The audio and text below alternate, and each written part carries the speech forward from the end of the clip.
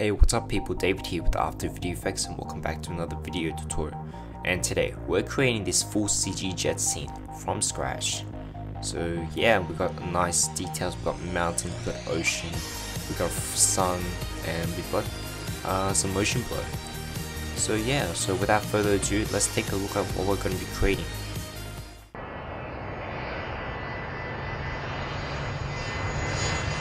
Okay, so I hope you enjoyed that. So first off, we're going to make this water ocean texture.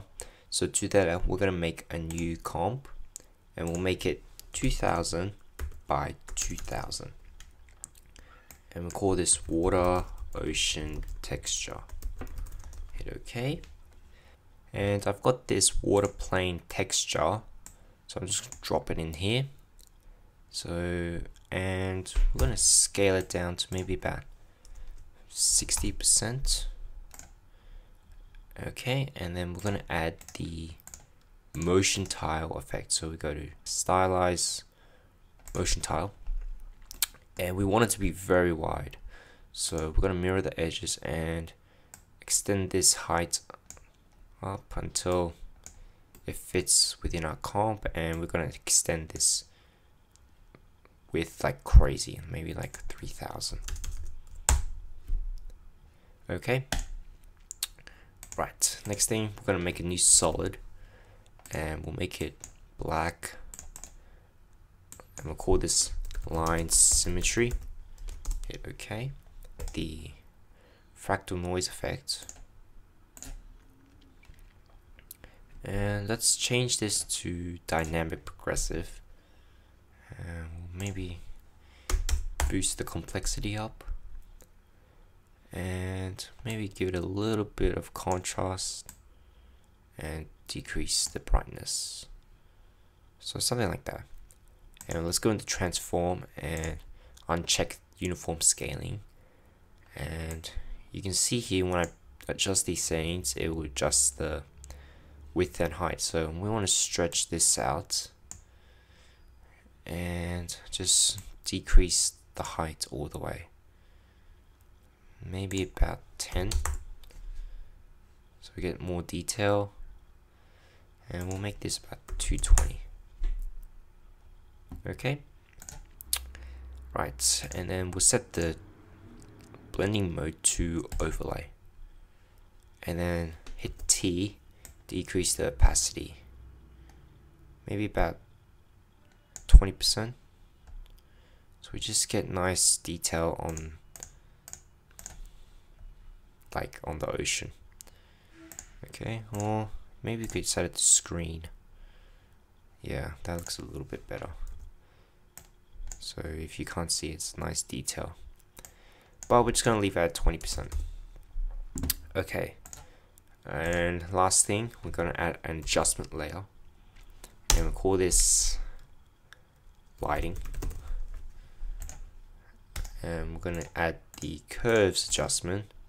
So color correction curves, and we're just gonna darken it like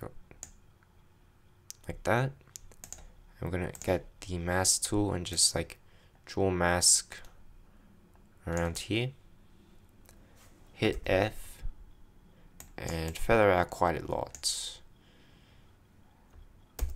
and maybe we can move our mask just a little bit lower like here. Cool. So yeah, that's how we do our ocean. Now we just gotta add some animation to it. So come here, hit the stopwatch for position, hit P, sorry, and we wanna move it across here. Hold Shift and just move it across here until it just like is on the edge of our comp. Hit P, go all the way to the end of the comp, and then just slide it back. So if we solo this and just play it, now we can see it's moving. Okay, and for the line symmetry, we want to animate it that as well. So maybe we can hit it stopwatch for the offset turbulence here, move forward, and maybe change this to -1000. Like that. Maybe we can just slide my motion tile a bit there. We'll probably add some motion blur, but for now that will work. Okay, so next thing we have to do is make our background. So hit a new comp, make it 1920 by 1080, and we'll call this mountains. Okay, and I've got a mountain background here, so I'm just going to drop it into the comp. I got this from Google Images, so you can just look up background mountains and then just see what you like. But for now, I'm just going to get the pen mask tool and just draw a mask just around these mountains. So I'm just going to do this very quickly.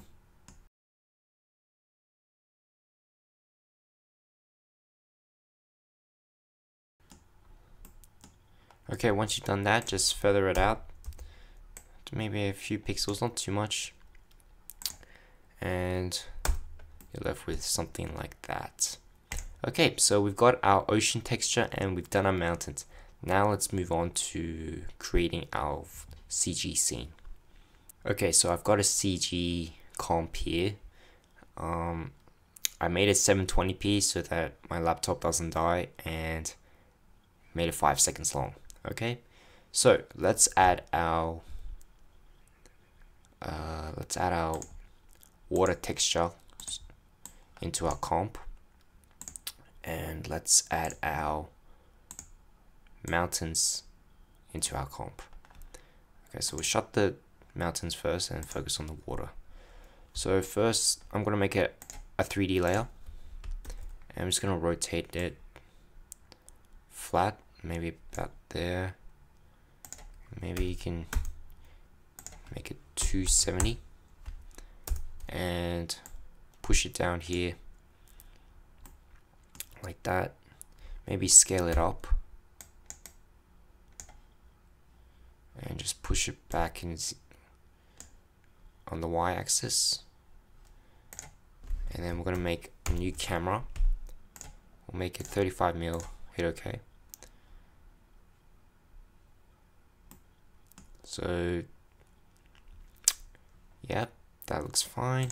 And we're going to add our mountains, and we're going to put it below our water texture, so it's behind, and make it a 3D layer and push it back in Z space like that. Push it really far, and we're going to add the motion tile effect again. So go to stylize motion tile and mirror edges, and just extend this all the way out, maybe crazy, maybe 2000. Okay, and then we're just going to drop this a bit lower here, and maybe just scale it up a bit and just push it. And we're going to make a new solid, and we want to make it the same color as our sky, as our mountain, sorry, and just put it behind. And there we go. Maybe we can add some variation, so maybe you can duplicate it and then just move it across here and push it up, or maybe down even, and then push it back in Z space even more further, just to add some variation to it. And I'm going to push this down, and I'm going to add this down as well. I don't want these dark mountains to be revealed. Okay, so let's move on to our jet. So hit a new solid, and we'll leave it this color, so we'll call it E3D, and we'll add the video copilot element, and we'll jump into scene setup, Okay, so here we are in Element, and I'm just gonna go into my Jet folder, and I think the one that I used was one of these. I think it was Jetstrike number 2. Yeah, it was it was like this. And maybe turn up the lighting in here a bit.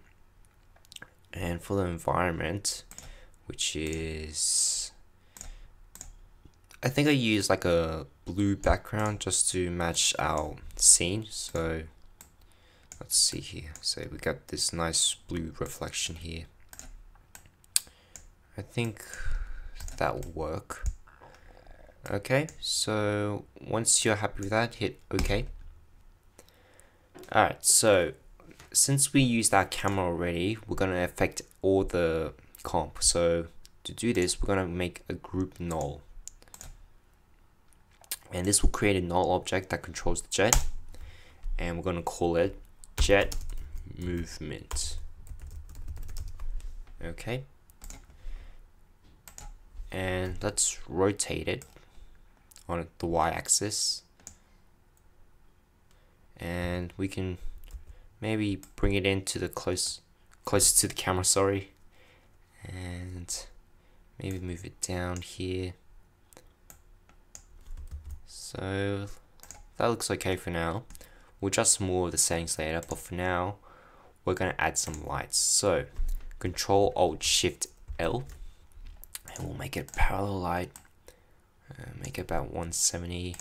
We can add a little bit of warmth to the light and hit OK. Now, if your comps are getting affected by the light, just here's a nice trick: hit AA for all your comps and turn off accept lights for all of them, and then that way the lighting will only affect the jet. Okay, so let's move this light somewhere up here because I want light shining towards here from this angle, and maybe extend it out even further like there. Maybe Control D and move the second light maybe just in front, and hit T, bring the intensity down just a bit, maybe about 40, and maybe we can add an ambient light. So Control Alt Shift L again, and ambient, and drop the intensity down, and that will just get those dark areas a bit lighter. Okay, so that's our lighting done. Okay, so I'm just gonna clean up our comp here. I'm just gonna hit the shy switch for this and just I'm not deleting them, I'm just hiding them from my comp. Okay, so like that. Oh, and I forgot, turn depth of field off. That'll speed up my rendering process. Okay, now let's add some camera movement to this. So let's orbit my camera. So I'm just going to switch this to quarter res and rotate it here, something like that. And maybe I'll move my water texture, maybe scale it up even more, and just bring it down here, and just push it across, and maybe my mountains as well, just bring it down a touch. Okay, so with my jet, I'm gonna push it back in Z space because I want it to be off screen first. And then hit P, set a keyframe, maybe move about 1.5 seconds, or maybe 1 second, and maybe bring the jet in like this. I'm pushing it on the z-axis, and maybe we could then set P and Shift A for the anchor position. So come here, move about where the jet comes, and maybe just orbit a little bit, just a little bit more, and then move forward maybe about another second, and then just move orbit this way, and maybe we can move the jet a little bit further down, and just orbit here, and maybe move the anchor like here. Okay, move maybe here, rotate it a bit more, and the end, maybe just push it up a bit, just a bit.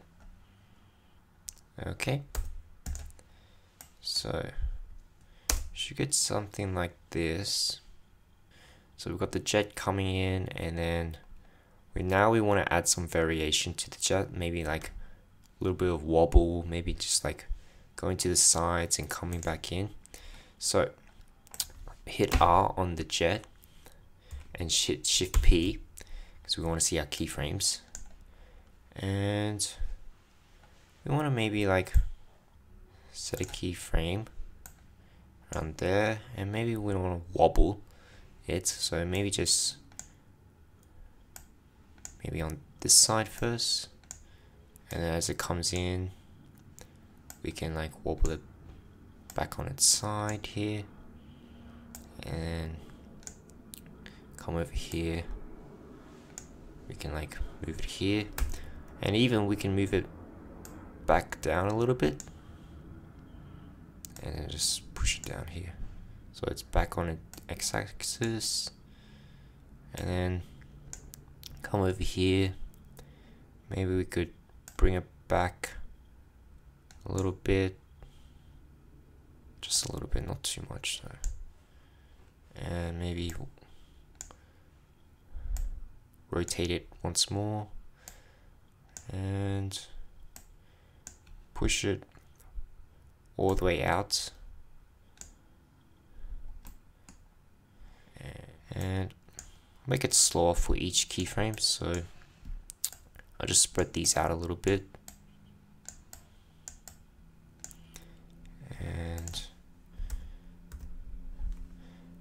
highlight all of them, hit F9, smooth them out. Same goes for the camera angles. Okay.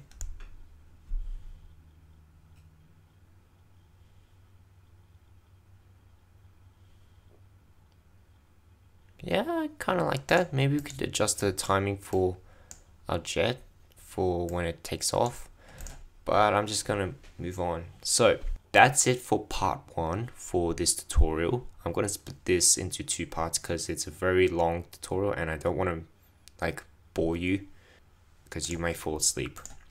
So next tutorial we'll be looking at adding some sun and some textures, grainy textures.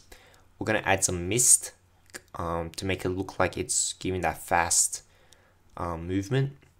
We're gonna add some color correction, and we're gonna add some motion blur, and maybe we'll do a few tweaks here and there as we move along with these steps. So as always, thank you everyone. My name's David. I hope you learned interesting techniques that you can use for your own creations.